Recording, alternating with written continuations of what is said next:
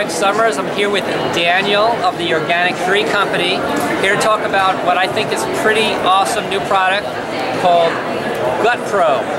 Daniel, can you tell us about it? Thanks for having me. So Gut Pro, these are the three main features. The first one is we include non-histamine forming strains. So probiotic strains can either produce histamine or be histamine neutral or histamine degrading. So we only include histamine neutral and histamine degrading strains in our product. So Daniel, why would someone want to avoid histamine forming strains? So many people are dealing with histamine issues and they know that they should restore their gut health to get on to deal with those issues, but they inadvertently are consuming a probiotic that may have histamine forming strains and it might aggravate their condition. So what kind of condition would that look like? Many people have reactions like skin reactions from histamine issues.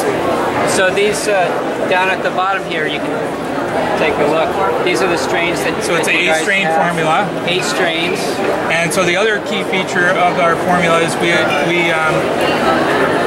some people that have a severely impacted digestive health, they are wanting to avoid too much D-lactic acid forming strains. So again, probiotic strains can either produce D-lactic acid or L-lactic acid or a combination of D and L.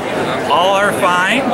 They're all fine except if you have an overabundance of D-lactic acid and you have an impaired digestive tract or immature like infants, that they would want to avoid too much D-lactic acid. So we tackle that issue. And the one strain that produces almost primarily D-lactic acid is the most famous strain, Acidophilus. Which most people are taking. Most people are taking. So it's a great product unless you have certain issues that you may want to avoid them. And we avoid that strain in our product. And one more thing about your product, there's no fillers, right?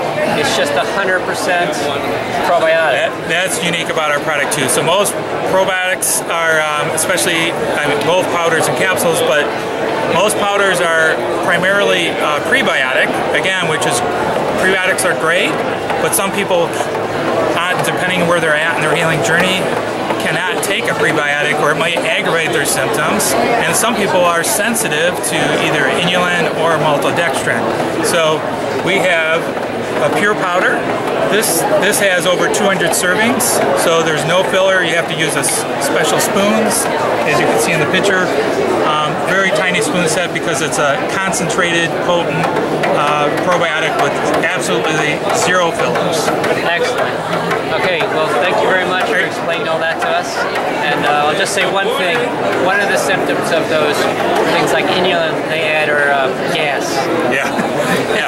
People don't want gas. Yes. All right, thank you very much. Thank you. Here are just a few examples of histamine's negative effects. Histamine is involved in the inflammatory response and has a central role as a mediator of itching. Histamine neurons increase wakefulness and prevent sleep.